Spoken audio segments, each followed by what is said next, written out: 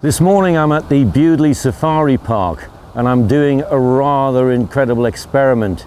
I'm introducing the world's first hybrid diesel engine car to a pride of Lions that also happen to be hybrid.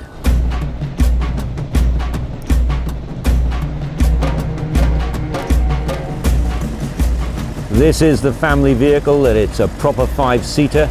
The hybrid engine is 2-litre turbo diesel. It's linked with a 37 brake horsepower electric motor. Over 70 miles to the gallon.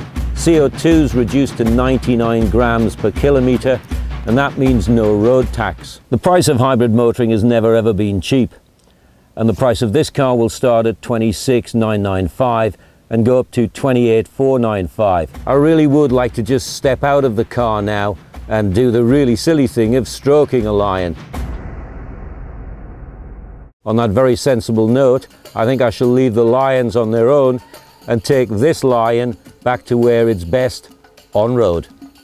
If you think that people carriers can't be any fun, this car proves it to be totally wrong. The standard 2-litre diesel engine in the Peugeot 3008 is one of the best diesels on the road. 0 to 62 is in 9.1 seconds, top speed's 118 miles an hour, but in truth, the figure that you're really keen on is the 70 plus to the gallon and the CO2 emissions that mean you pay no road tax.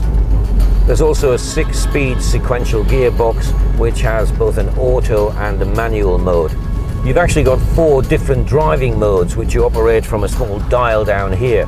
You can have auto, you can have sport, you can have pure electric, in which you can do up to 3 miles in city on 0 emissions, and you've also got all-wheel drive. There's a lot of quality in the materials as well. The leather is very nice, the plastics are of a high grade, and I love the aluminium touches all around the cabin. It's absolutely practical and very versatile for the family. The magnificent Lions of the Bewdley Safari Park are already undoubtedly the kings of their own jungle. What Peugeot are hoping desperately is that the new Peugeot 3008 hybrid will soon be the king of the motoring jungle.